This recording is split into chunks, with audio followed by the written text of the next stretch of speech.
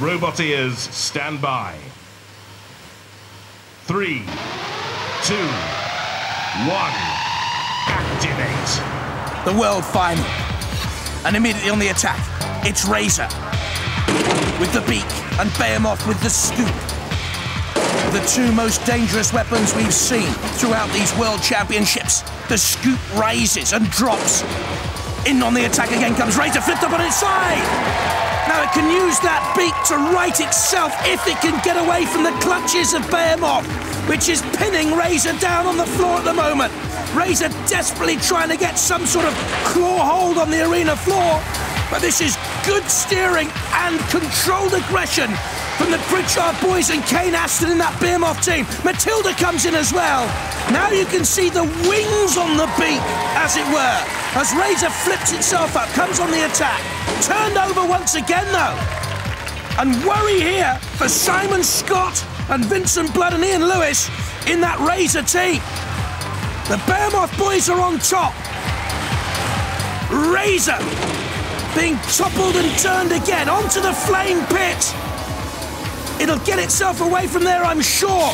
That is rising phoenix-like from the flames, or is it? Can they get away from there? I don't think they can. I think that wing isn't gaining sufficient purchase on the grid of the flame pit. They get a nudge, they're off now. They could be away any moment. There's something wrong here, you know, with Razer. And Razer has a history of mechanical breakdowns. And I think they've gone again. The beat, the stream-mech, the self-righting mechanism. No, they're okay. They're off and running. Oh, for a minute there, I thought they'd gone. And I think Simon Scott did too. Vincent Blood there, the bald head at the bottom of your picture. We know what he's like. Ever had a dinky toy when you were a kid? Vincent, when he was 7, built a car crusher to destroy them. That's what he's like. This is Razer, though. Crushing Behemoth, the frame. And the bottom part of Behemoth there is its most vulnerable part. Just peeling away the plating along the side. Hopping and jumping now, look, Razer. And Behemoth pinned between Shunt and Razer. And in trouble, this is an epic final. Damage sustained by both, but it's Razer there. Pinning Behemoth down towards the CPZ, the corner patrol zone, the flags of St. George on the top of Behemoth. An all-English final. Razer turns to come on the attack, now dances away from Behemoth. Spins again. Behemoth just waiting for Razer to drive itself onto the front scoop and trying to lift but missing.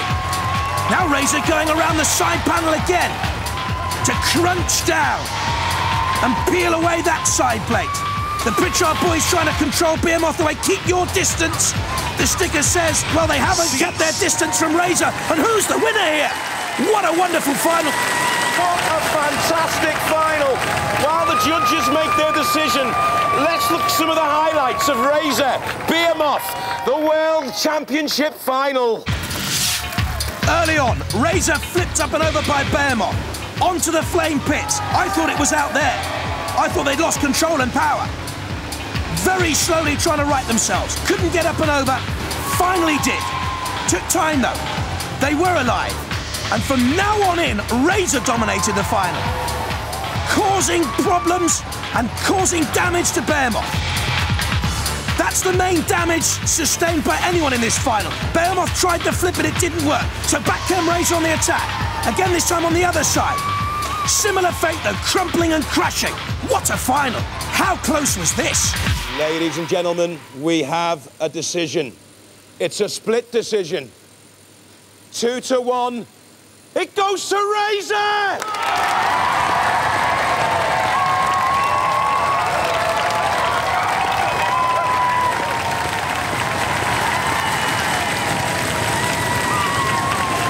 Well, Razer are the world champions, the first ever world champions of Robot Wars. And joining Philippa in the pits is Mark Thorpe, the godfather and creator of Robot Wars, to present the award. Thank you, Craig. Mark, this must be quite a moment for you. Is this a worthy first winner? Oh, yeah. I fell in love with Razer the first time I saw it, and I've always thought of Robot Wars as an art sport, and this clearly, demonstrates how that's clearly true. It is. It's a beautiful robot. With no further ado, we should present the winning team with their trophy. Congratulations. Thanks a lot.